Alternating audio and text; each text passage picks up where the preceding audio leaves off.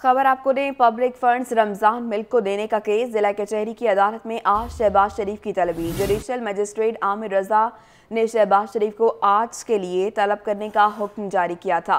मज़ीद तफसीलात के लिए बात करते हैं नुमान नूर से। नुमान, बताइएगा।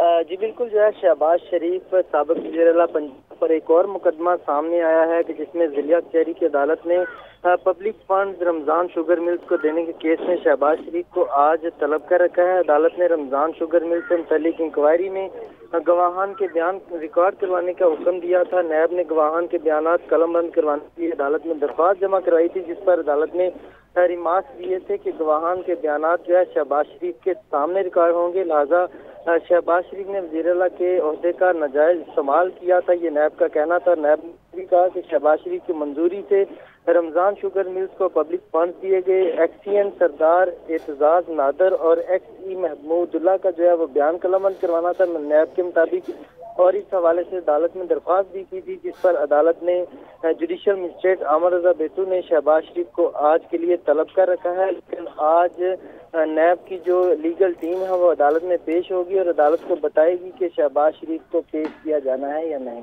जी शुक्रिया आपका नुमान।